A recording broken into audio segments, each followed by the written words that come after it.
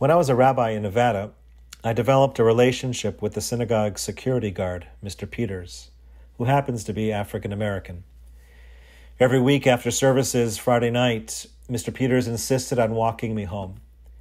It wasn't that the synagogue was in a particularly dangerous neighborhood, but I think Mr. Peters felt a personal responsibility for my safety. During those walks home, we talked about everything, from religion to sports to race relations. I look forward to these talks, which often lasted much longer than the time it took us to walk home. Mr. Peters and I have remained in touch from time to time over these past 12 years that I've lived in Connecticut. In watching the events in the world unfold over these past 2 weeks, I've been thinking about how much I miss those weekly walks with Mr. Peters. He enjoyed talking, and I did a lot of listening. This week I found myself doing a lot more listening, reaching out to my African American colleagues with whom I have a close relationship in Weston and in Bridgeport, and spent several hours together having conversations that I apologized for never having before.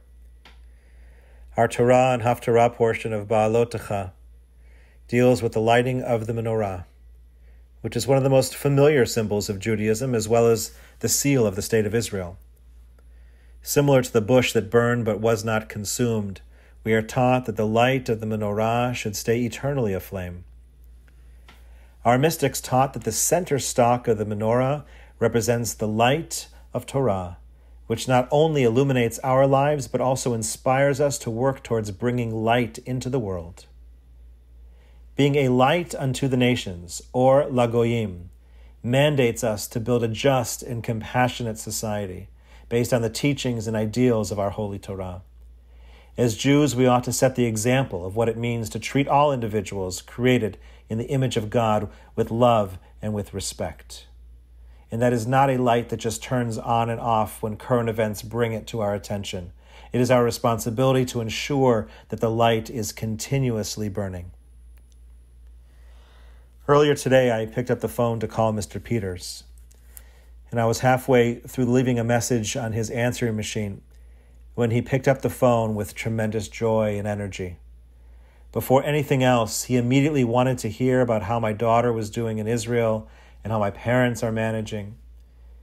And then it was my turn to listen to his thoughts on the pandemic and police brutality. And as he talked, I was teleported back to our Friday night walks. And when it was time to hang up, he said, "Jeremy, Shabbat Shalom. And don't you forget, I love you, brother. Shabbat Shalom. And I love you too, brother."